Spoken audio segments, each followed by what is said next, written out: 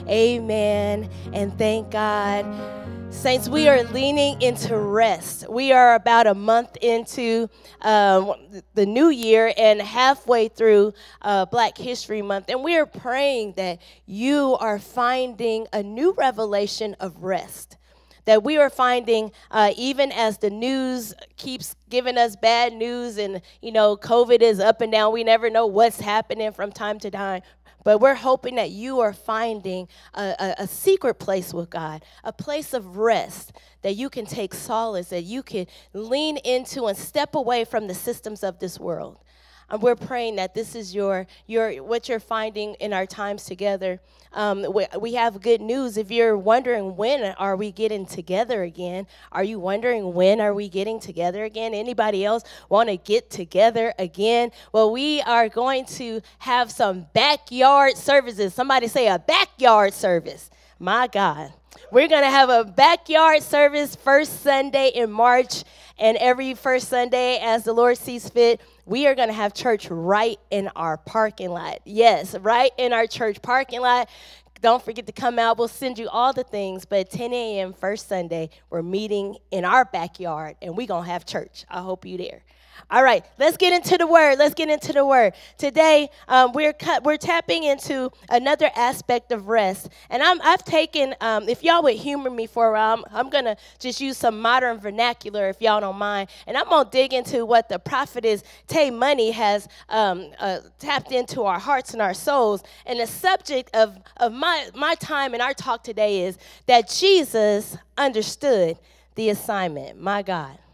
If you could just lean into your touch your neighbor, type it into the chat. Jesus understood the assignment. If you're wondering about all this wonderfulness, do y'all see all the wonderfulness behind us? I'm telling you, we about to do the thing the way, like we out here. So here we go. The subject today is Jesus understood the assignment.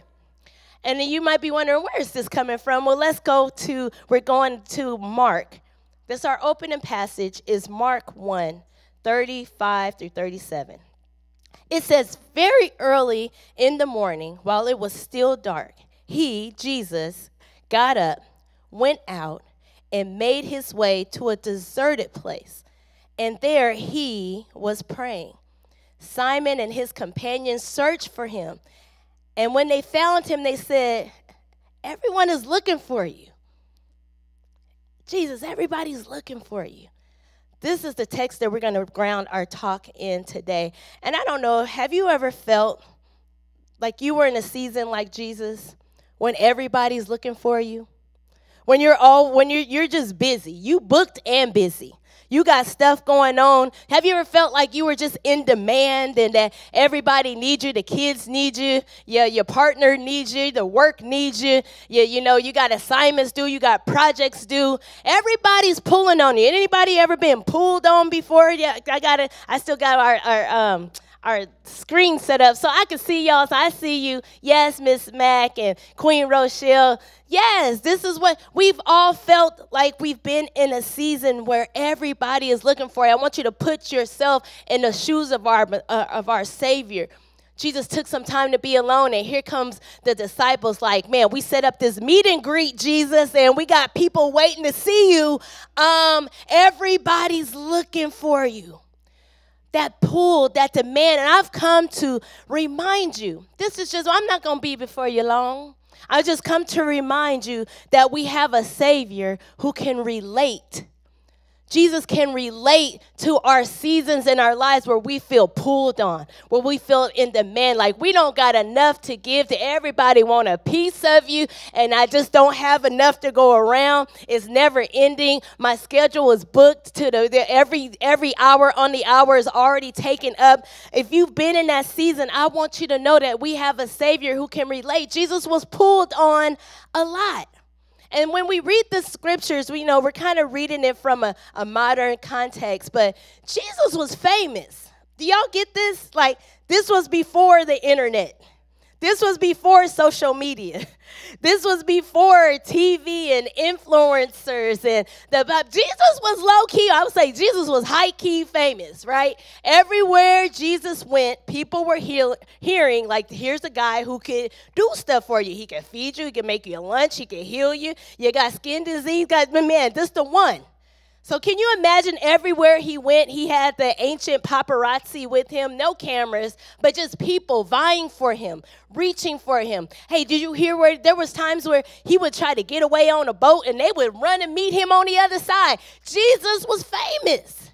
Jesus was what a lot of people in our modern day are reaching for. Striving for fame. We want to be known. We want our name out there. We want a brand. We want people to book us, to recognize us, to get us, have our work out there. We need gigs. We need things. Jesus achieved what a lot of us in the Western world are striving for. You don't believe me? I got a verse to prove it. It's Luke 5:15. Luke 5:15, it says, but the news about him spread even more.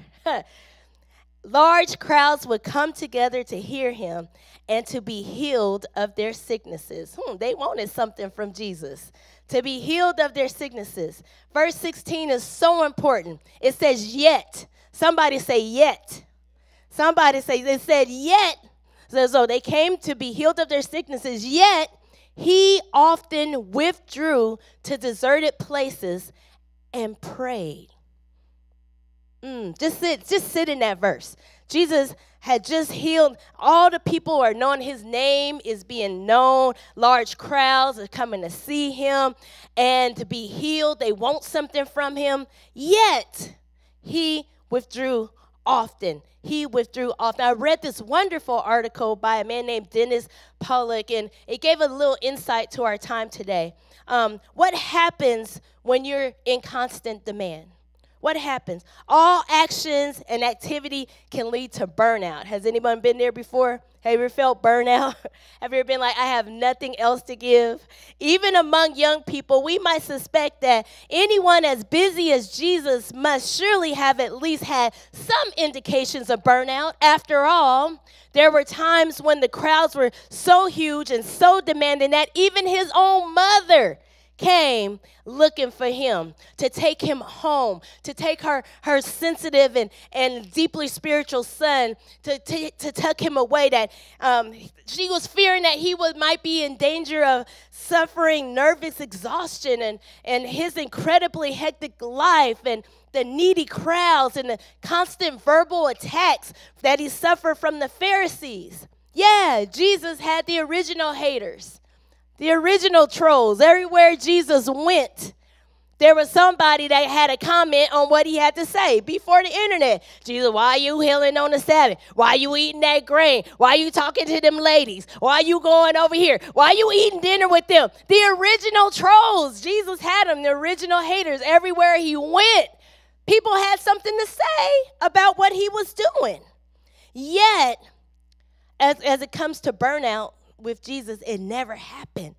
Check this. Never happened with Jesus. Jesus remained stable and emotionally healthy until the end of his short life.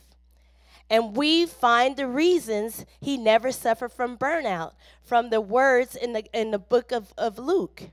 After Jesus healed the man with leprosy, we just read this, that everywhere he went, the multitudes, they came to hear and be gathered and be healed of their infirmities. But Jesus, yet, he withdrew often into the wilderness and pray. He often withdrew. Somebody said, say withdraw. He withdrew. Wait, that's not correct English. He withdrew. Say he withdrew. Jesus constantly withdrew. This was a practice of Jesus. Now let's consider the word withdraw. To withdraw in this context means to draw back and remove yourself from a present situation. Come on, it's preaching already. It implies that you were involved in some type of activity and you determined to cease that activity and involve yourself elsewhere. Feels like withdraw is like an intentional word, perhaps. Often it means removing from a higher level of action to an activity or a situation where there is no action at all. To withdraw. Come on, this is almost like a foreign word to us. What is this withdrawal? What does it mean? What language are we talking about? Because this is a practice that we hardly ever take time to practice. Even while in his early 30s and beginning a ministry that would last just 3 brief years, Jesus wisely recognized that he simply could not endure and succeed in his ministry if it was a constant, nonstop, never take a break effort. Could you sit in that for a minute? 3 years that Jesus had. And so wisely, he realized it's not sustainable unless I do something on my part. As much as there was for him to do, come on, I want you to, y'all tracking with me? As much as it was for him to do, as many of 10,000s as there were who wanted just a little bit of his time and his attention, as many sick people as there were throughout the land of Egypt, as great as a need as there was for the Israelites to be taught the ways of God, Jesus knew that he must take frequent breaks and withdraw from the massive crowds that constantly needed his attention. He withdrew and took breaks without apology. Come on here, Jesus. Jesus took breaks without apology. He didn't have to explain himself to anybody. The disciples like, hey, where you at? We got a little thing going on. He never had to apologize for it. This is how Jesus sustained his success. With his incredible, think about this. Jesus had this incredible healing ministry. Think about what he had. We see we see people who, launch into healing ministries and do all the things, but Jesus had the authentic healing ministry. He could have held huge healing services, a big healing revival, a consecutive night for 3 years straight. This could have been his plan. I'm going to open it up. As popular as he was, he could have become a far bigger and more personal personality in Israel had he done so and engaged with just a little promotion, as most ministers would have. Amen? So, just think if Jesus had a modern publicist. They would have been like, Jesus, okay, we got a whole thing. It's going to be a brand. It's a movement, Jesus. We're going to do a campaign, right? Then we're going to do a tour. You're going to go a tour all throughout the ancient. It's going to be amazing. A book signing, Jesus. We're going to put out some books, have some people come, let them sign. We'll actually charge for autographs. So whenever people come, you do a healing. We'll have them, you can sign like their arm. Whatever was healed, you can sign that. Commercials, I see it. Commercials everywhere throughout Jerusalem. We need more exposure, Jesus. It's your brand. Jesus merch. Wherever you go, we're selling sashes, sandals, towels, handkerchiefs. It's a thing. We'll sell the hem of your garment. It will be a whole thing. Ticket sales, Jesus.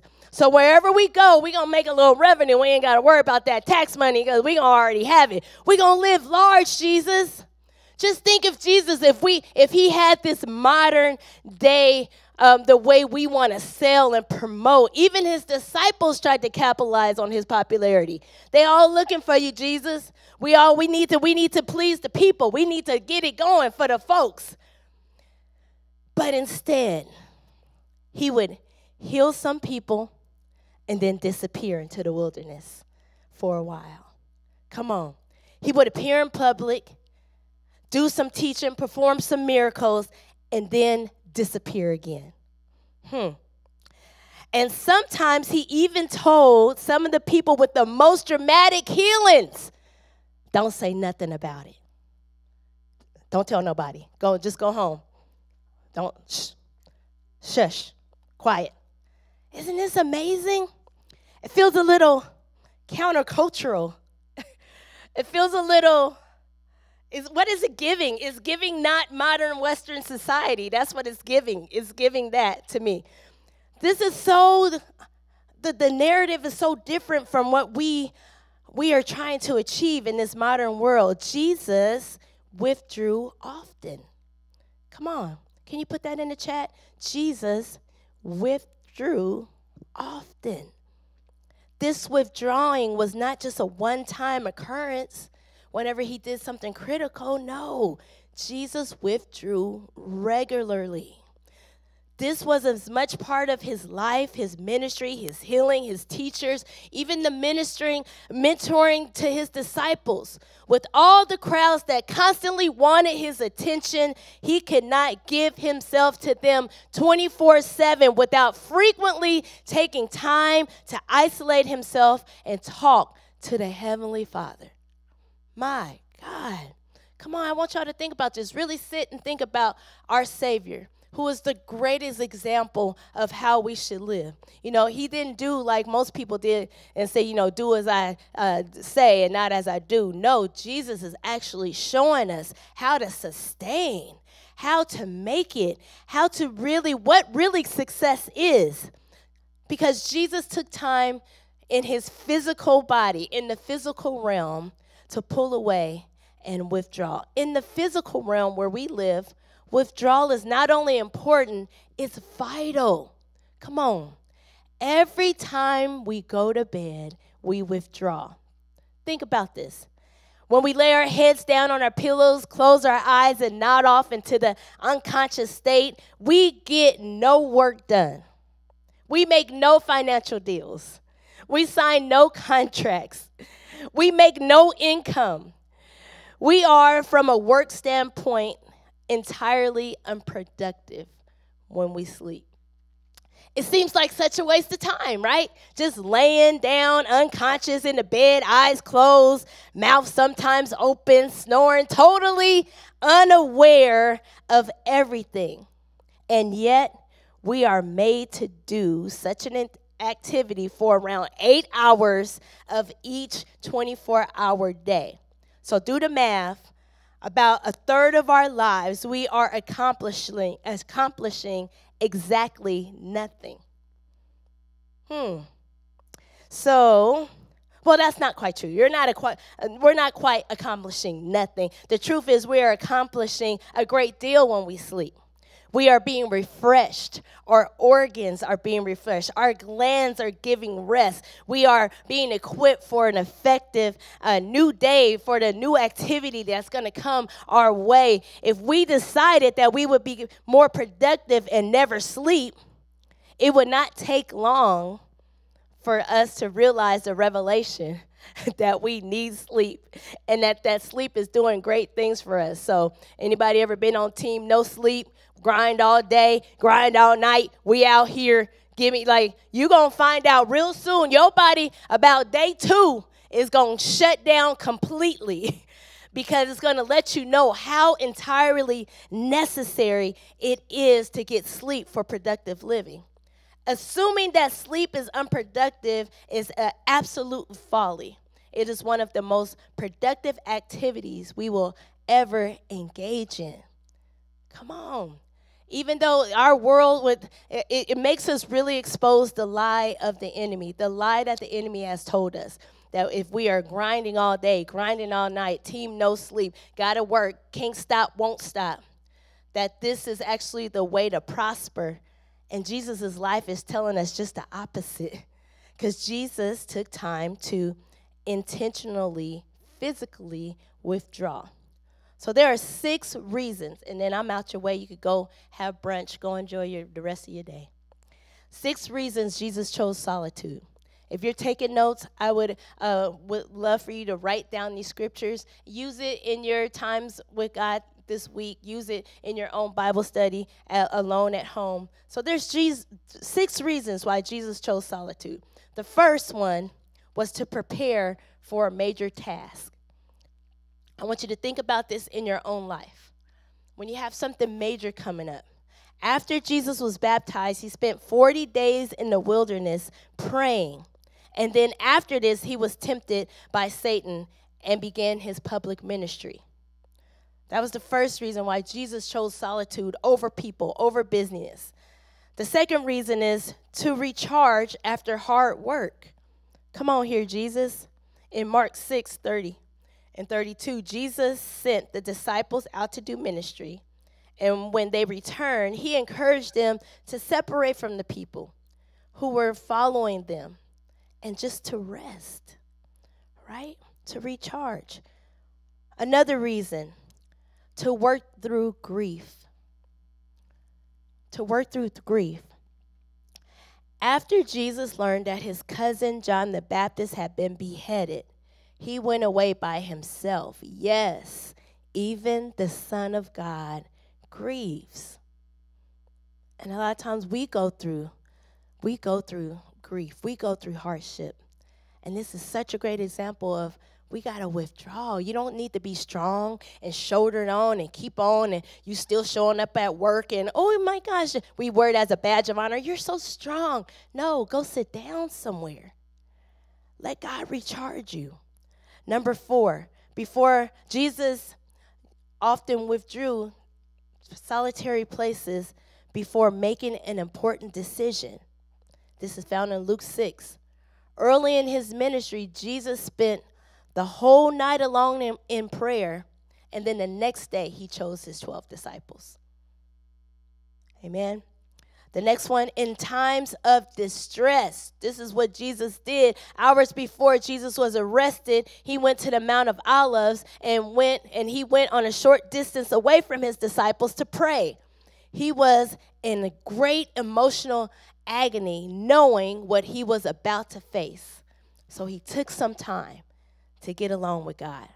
And then the last reason why Jesus took some time and he chose solitude over people, things, business, calendars, is just because he wanted to focus on prayer. This is Luke 5:16. Many times in Jesus' ministry, he spent time alone in prayer. This is why Jesus understood the assignment. This is exactly why. In order to complete his mission, God's plan, God's purpose for him on the earth, he needed to withdraw. He needed to spend intentional time alone with God. The greater demand that was on him, the more Jesus and his humanity depended on God. He understood the assignment. Jesus' time with God was a little different than what we do. We love prayer on the run. I'm here for it. I'm not condemning anybody, but that's usually our practice. Prayer on the run. I'm in the car. I'm talking to God. I'm also yelling at people, but it's okay. I'm talking to God. I'm in the shower. I'm doing things. I'm getting ready. I'm going on a walk. I'm on the treadmill. Prayer on the run is good. The Bible does tell us to pray without ceasing. I'm not mad at it, but there are some times where we have to take some intentional time to be alone with God, to have some time just with you and God. And then when I already feel the angst, I already feel it already because people was like, okay, I tried that, but what if I fall asleep? Or I like to spend my time with God in the bed, and then I talk to God, and then I just kind of end up falling asleep. Anybody else been in sleep ministries? Okay, yeah. But you know what? I love what Jesus did. Jesus got up and he intentionally went somewhere, not just stayed in the bed and prayed. He went somewhere. And then even in your time with God, and you might feel bad for every time I have some time alone, I fall asleep. I want to ask you, what parent is ever mad when their child comes into their lap and just has some time to be with them? And if that child falls asleep in their parent's lap, what parent is mad at that? That is the most precious time. If you are having some time with God alone and you fall asleep, you have just fallen asleep into the bosom of your parent that you love so much. It's still quality time. And a lot of us in our rapid world, if we're honest, we are uncomfortable with silence. Anybody else like that? I would spend time with God, but I don't know what to say. And then I'm just sitting there, and then all kind of thoughts come into my mind. We are so uncomfortable with silence because this world has done a great job of filling up every moment of our day. It's always a radio. It's always a song. It's always YouTube. It's always social media. We fill our time and our day with so much, And God is like, I just need a little time with you. Just take 5 minutes. Take 10 minutes. When you're in your car, don't turn on the radio. Just have some time of silence. Some of us are so uncomfortable with that. Have you ever sat in your house and you don't turn on the TV? It's like, oh, man, I don't know what to do. I need background noise, right? This is the times that God is like, I would love to be with you.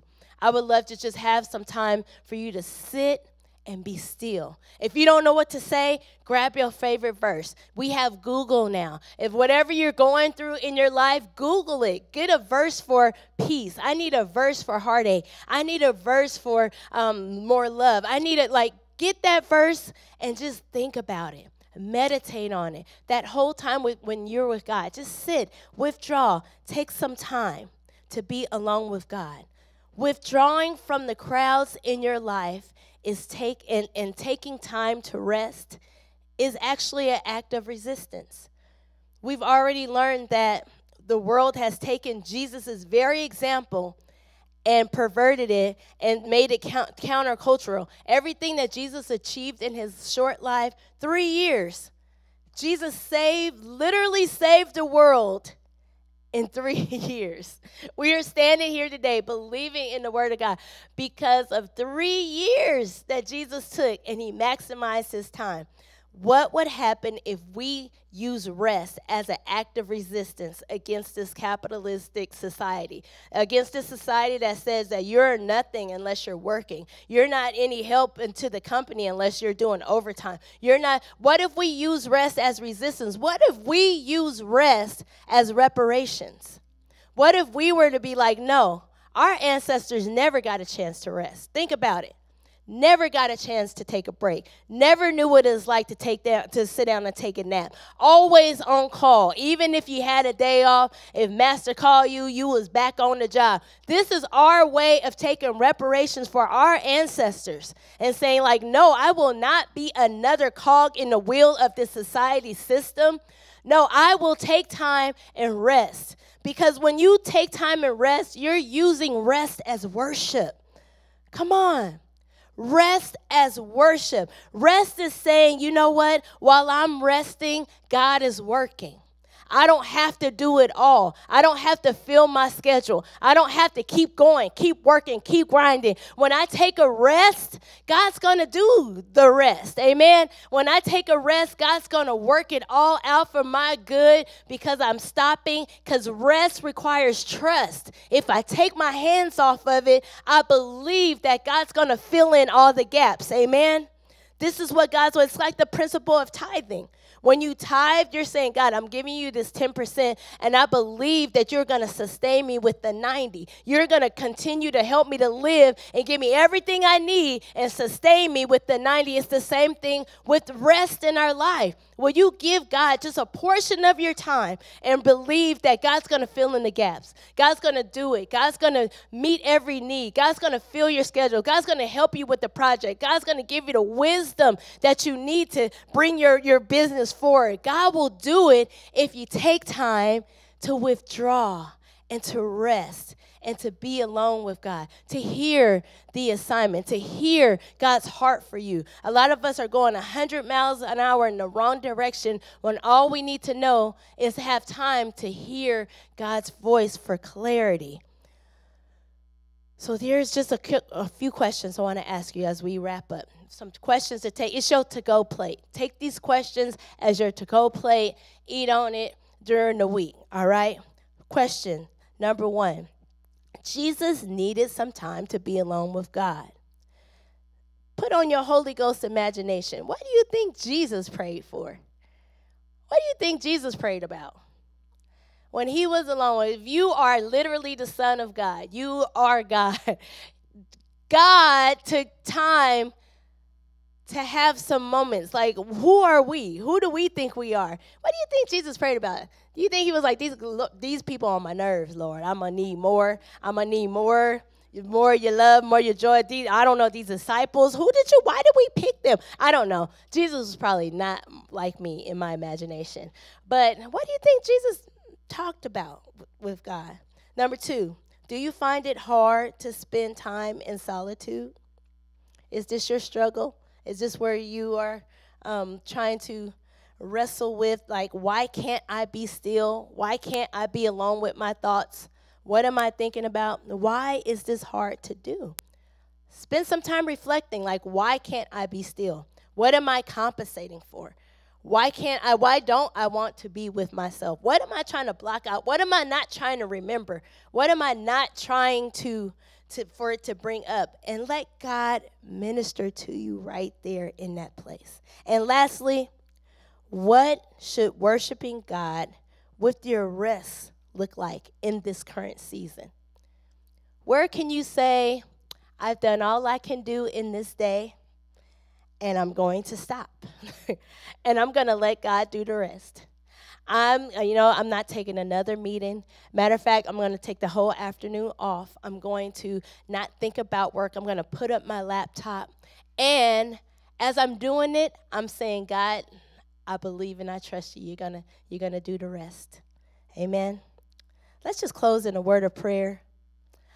I'm just really praying that God will continue to minister to us what it means like to lean into rest this year. God is not getting the glory out of your life for you being burnt out and tired and, snapping at everybody. That ain't it. That's not where God is having us in this season. So, Lord, bless your word in our hearts. Jesus, we adore you. We worship you. Thank you for such an amazing example of who you are. Thank you for showing us. You knew that this 2022 world system would be in existence and we would need an example. We would need to see what it looks like to take a moment to stop, to rest, to withdraw, to not strive and seek fame, to not go for 24/7 and nonstop having people pull on us and use it as a badge of honor to be busy. No, God, you want us whole. You want us healed. You want us resting in your presence. So, Lord, teach us. Let this word resonate in our hearts as we go throughout our week. God, we need you. We need you like never before. Teach us, give us wisdom. For those who don't know who Jesus is in this moment, we always want to offer salvation to you. If you've never had a chance to encounter this Jesus, if you've only been to church stuff and you've never really taken a moment to be like, now this is the Jesus I could get with. I don't know about the other Jesus they've been talking about, but this is the Jesus I want to follow. I want to give you an opportunity to follow Jesus in this moment. If that's you and you're like, hey, I want to follow Jesus, would you just repeat this prayer after me and say, dear Jesus, thank you. Thank you for such a good example. Thank you for dying for me, for rising for me. I believe in you. So, Lord, I open my heart to you. I confess that you are Lord, and I want to follow you. Teach me, God, how to follow you all the days of my life. This is just one prayer to start the journey of my relationship with you. So, Lord, help me to get plugged into community and know more about you. In Jesus' name, amen. Amen. Well, I love you, people of the way. Thank you, friends and family who joined us. I look forward to seeing you first Sunday in March, but we'll see you again virtually next Sunday. All right? God bless you. Go out and show people the way.